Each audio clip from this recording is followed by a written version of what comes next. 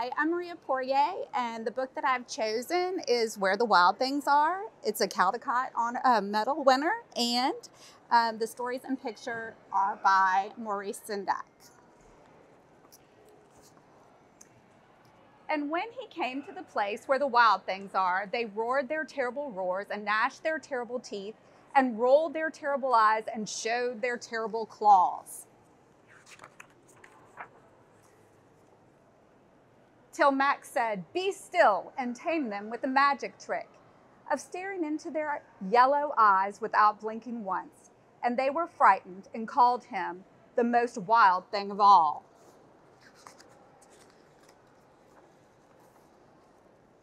And made him king of all the wild things. The reason I chose this book is because when I was little, I was very afraid of the dark, and my mother read this to me almost every night.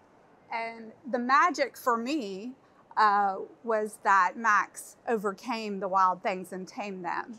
And so that's why I chose this book.